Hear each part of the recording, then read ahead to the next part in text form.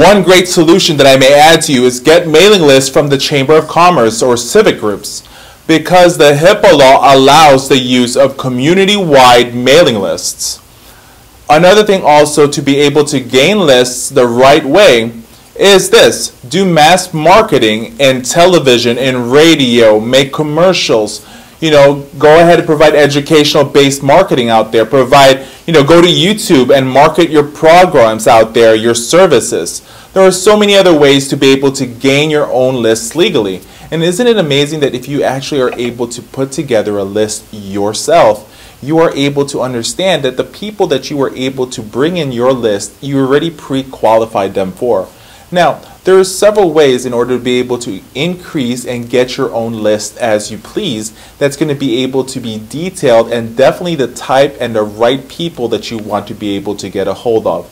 Look, we want you to be careful out there when you are getting these lists, because the last thing you want to do is get in trouble or go the other way of the law when you can actually have found out the right way of going out there and finding lists.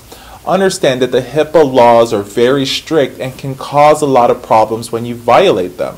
So you need to be able to be careful about that.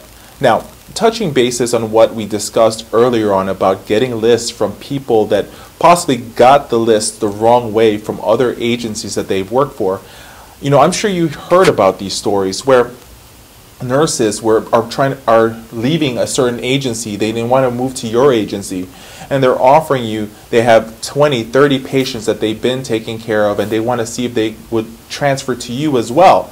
Look, you want to be able to avoid these, because honestly, look, they're bringing information from another company to you.